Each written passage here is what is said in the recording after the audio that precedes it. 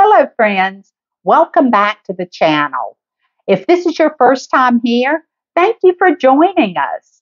Today and this week, we have been working on Cinco de Mayo recipes. You'll find on our channel our recipes for the pepper sauce, for the crema, and for the pork carnitas. Today, we are working on black beans. These black beans have lots of flavor. You'll want to hang out with me and see what we add to these to make them delicious. We have a lot of vegetables to get cut, so let's get to cutting. We'll start off with 2 onions. How simple was that? We'll now add 1½ green peppers. That was a quick chop. We're going to now chop our poblano.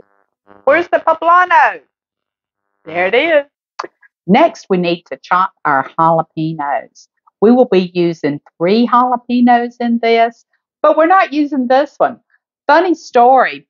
I was ordering groceries from the store, and I ordered 1 jalapeno. It was for another recipe. And I didn't notice that LB behind it. I got 1 pound of jalapenos. Come to find out, these are super easy to freeze. I just de-seeded it, put it on a cookie sheet, stuck it in my freezer, and when they froze, they of course were individual, and I threw them into a bag to use with other recipes. So that's an idea for you guys if you happen to make the same bonehead mistake that I did. Let's chop these up. Sure made quick work of that.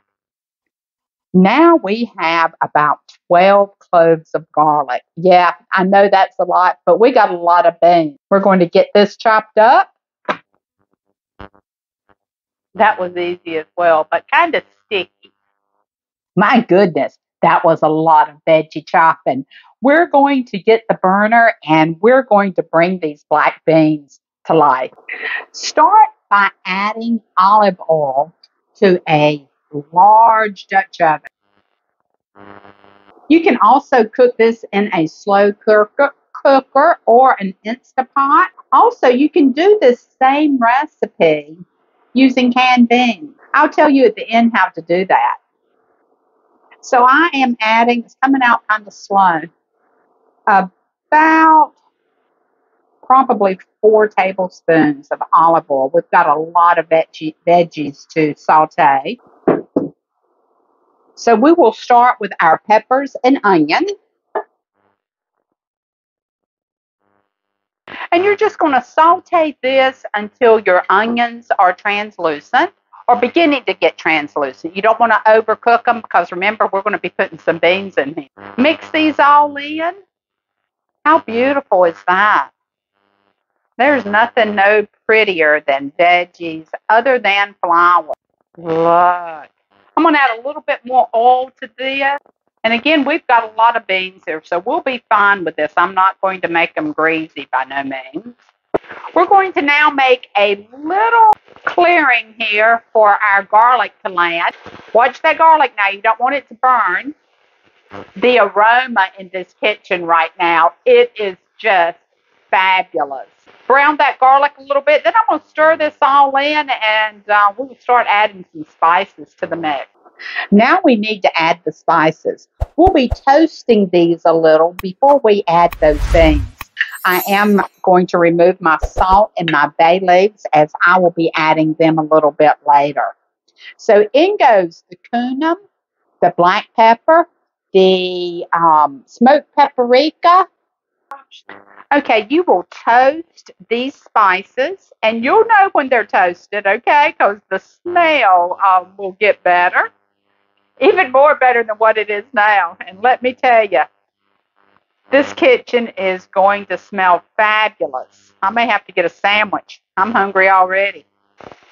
Okay, we are going to be adding a 1/4 cup of white wine. Not white wine vinegar, white wine.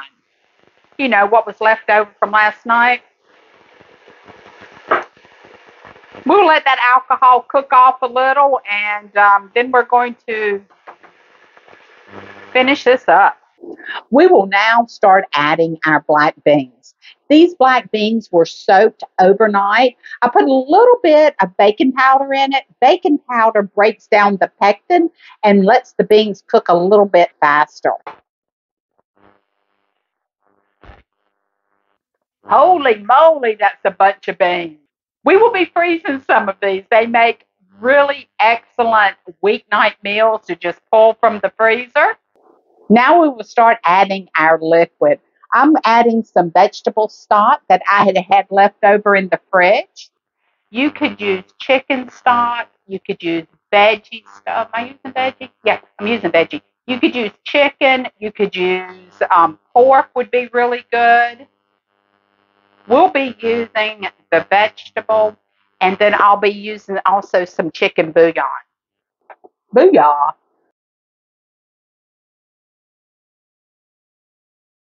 Time to add the water. I have a lot going in here. We're talking like 8 cups. If you don't have this many beans, you're not going to have this much. And I'm only going to add what I need of this. And it's not, heck, let's just give her it all. We will now add some white vinegar. With any dried bean that I cook, I always add some white vinegar. Also, I'm going to add a little bit of sugar. Again, if you haven't heard this in my previous videos, if you cook something and it doesn't taste like your grandmother's, it's because she put a pinch of sugar in everything that she cooked. So here's to the grandmothers out there. Just mix these up. We are going to be putting a lid on this, bringing it to a boil first, then putting a lid on it and reducing it to simmer. Should take about 2.5 hours for this to cook.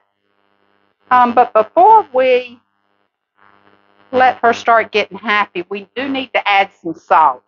So I have quite a bit of salt here. I will have the directions and the recipe in the description. And it will be for only 1 pound because most people do not cook as many beans as I have here. And I wanted you to be able to use this recipe. You can also double it, which I have done. And let's add some bay leaves. Again, another stir. Okay, our beans have come to a boil. Guys, I'm going to cut this down on simmer. Make sure you have some water nearby. Check your beans often as they may get dry and need more water. And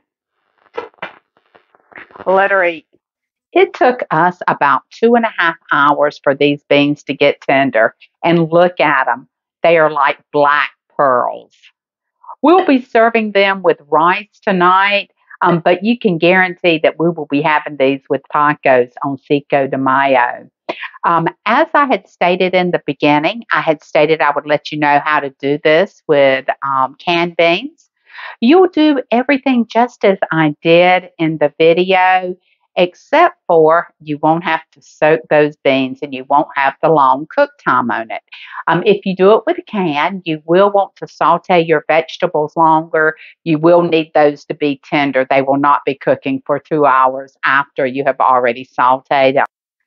I'm going to taste these. As with any recipe, a cook has to see how it tastes before they serve it.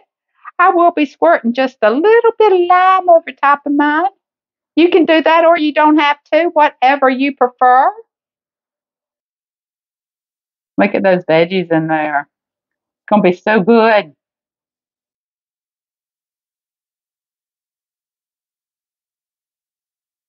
Mm, those are good. I'd put these up for competition against any of your beans. But I do want to know about your beans. Tell me what you do with your black beans or what you'll be doing for Cinco de Mayo. Put it in comments. If you have any recipes you want to share, I love Mexican food. Please put those there as well. And we're going to go eat. Please, if you found this video to be helpful, give us a thumbs up, subscribe.